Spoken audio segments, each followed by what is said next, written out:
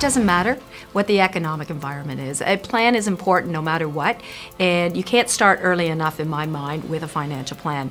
Those that do have a plan, 3 out of 4 of them said that because of the plan, they were much more comfortable during market uncertainty because it allowed them to have a long-term view and perspective as opposed to worrying about the short term. If you wanted to take the trip of your dreams, you wouldn't just hop in a car and start driving. While you would certainly go somewhere, you may not get to where you want to go. You need a map for the right directions. The same could be said for a financial plan. It's a map to take you from where you are now to help take you where you want to be. Whether you're saving for a home, that great vacation, your children's education, or your retirement. Let's take a look at Sarah and Matt Thompson, who've been married for 20 years. Their only child, Trevor, has just started university, and now they have the house all to themselves. What's next for them? Matt and Sarah can start dreaming about the next stage of their lives. So now that they have a destination, they plan and map their trip. But first, they have to know where they are right now. What's their net worth? What do they have? What do they owe? What's their cash flow? How much money is coming in? How much is going out? How much investment risk are they comfortable with? Higher returns, higher risk? Or lower risk, lower returns? While some people enjoy researching and planning every detail of a trip, others don't, and want help from a travel agent who knows how to plan the dream vacation. It's the same for creating a financial plan. Many benefit from the advice and experience of a specialist.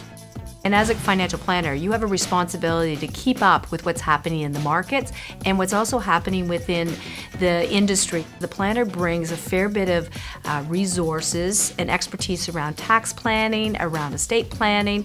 They have a number of resources that they can pull in to support the financial plan, such as a lawyer or an accountant. A conversation with a financial planner will begin with discussing goals, that is, dreams and needs. Financial goals need to be SMART. Specific, measurable, achievable, realistic, and time-based. The Thompsons want to retire in 15 years with an after-tax income of $40,000 each. A financial planner will consider all the financial complexities in developing a strategy for the Thompsons, including answering basic questions such as, how much will they need to save and how they should save it? We have 11 wealth considerations, and that is what we would take our clients through as we build the financial plan. Some of the wealth considerations won't be important to the person at that moment, but over the course of their life, I am certain at one point or another that one of those considerations will play a key part in their plan. Life comes with many twists and turns. Having children or grandchildren, getting a raise, starting a new career, receiving an inheritance, or buying a vacation home. So keep your hands on the wheel and revisit your plan as the road changes directions. Creating a financial plan, whether on your own or with a financial planner, puts you on the path that brings you one step closer to the life that you want. We did a poll at TD and we asked 1,200 people between 45 and 64 whether they had a financial plan. The majority of them said they knew they should have a plan, they wanted a plan, but they never got around to it.